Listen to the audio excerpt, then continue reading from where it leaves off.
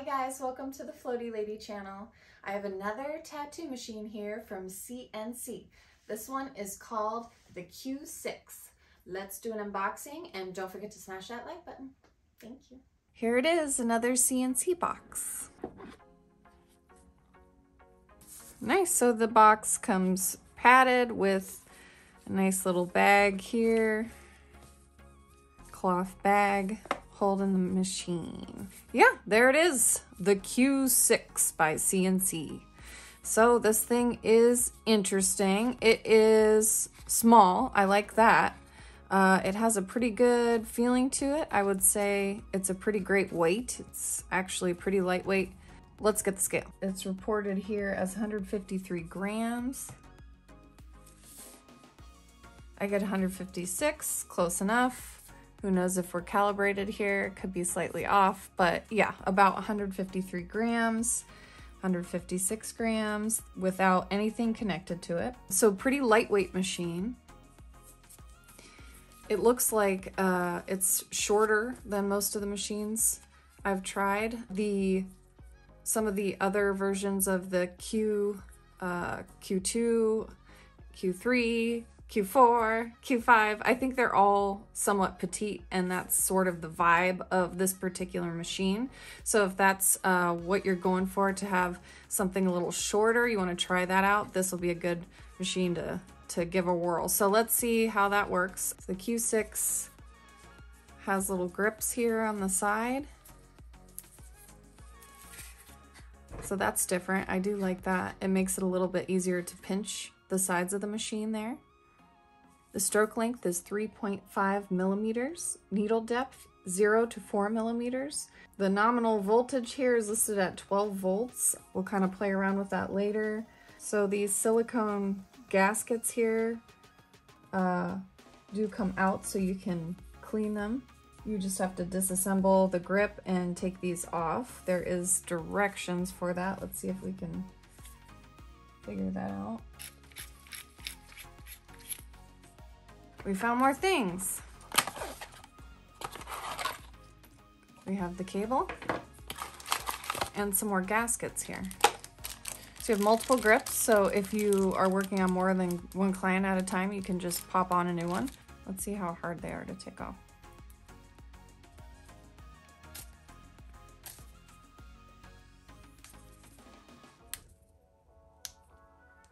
There we go. Yeah, so gasket off and the inside is closed. It doesn't connect to the center, so, you know, not connected to any materials, biomaterials that are inside the casing here. So let's close this back up. So those come in and out pretty easily. Let's see, yep, going back on pretty easily. So that seems like a pretty good system. You can clean underneath it. It does make your grip a little firmer. I would say it's a little more ergonomic in that way too, having a more narrow tip than the top. Yeah, so that's pretty cool. Okay, so we are going to pop on a cartridge here and see how this thing works. These are the rain cartridges, and this is a 12 gauge 9mm liner. I'm gonna pop that on, see how it looks. RCA connection. I'm really liking this grip. It feels good. Got it plugged into my Muso Toku here.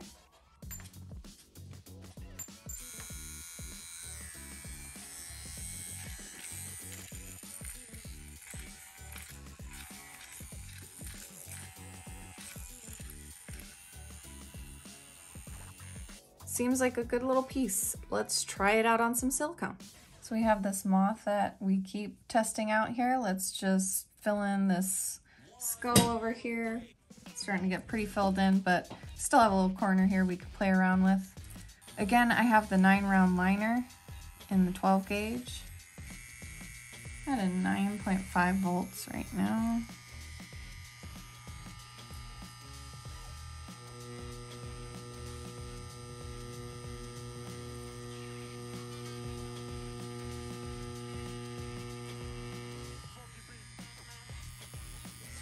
Looks like I have to slow down a little bit.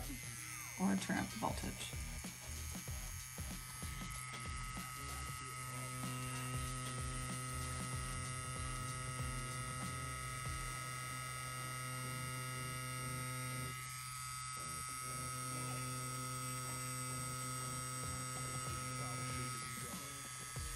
Seems like this larger needle grouping needs a little more voltage on this machine. Let's just go to the highest operating voltage at a 12. And sounds stronger. It's a very light machine, so you do have to keep your hand really steady. It's so lightweight that you feel the pushback a little bit from the silicone. So that's something to keep in mind. Maybe attaching a battery could help increase the weight of it just a little bit. That seems to get in there much better. Let's come down a bit. 11.5.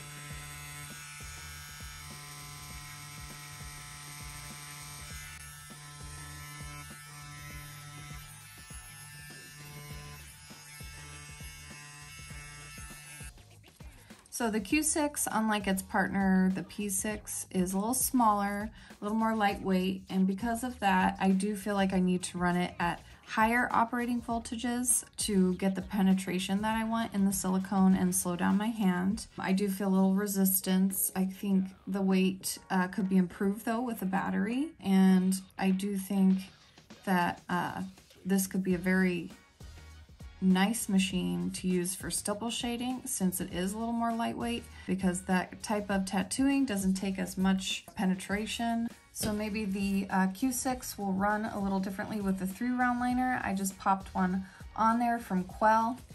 This is a 10 gauge. Again, starting up at a 7. Let's just try right there. Got a 9 volt.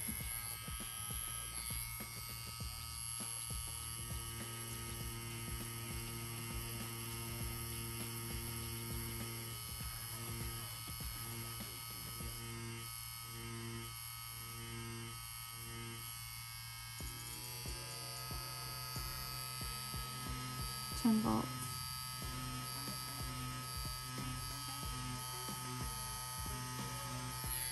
It's a little bit of vibration in the handle, but not as much as some of its predecessors. So that's kind of what it looks like in stipple shading. So let's try out this mag. This is a 9 curve mag from Police Cartridge.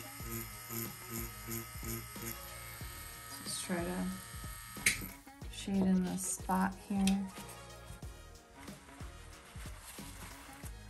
Alright, it's a nice light shade there so far.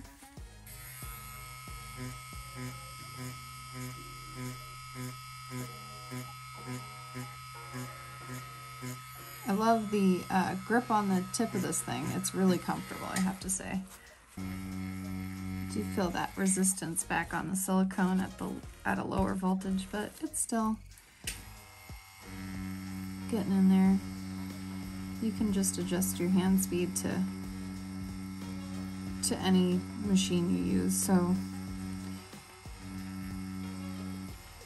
if you're on a budget and you're looking for something small and lightweight and fairly efficient at doing tattoos, maybe not large scale work. Okay, so there you have it. It lines pretty well. It shades and it stipple shades. It does everything you'd need in a tattoo machine.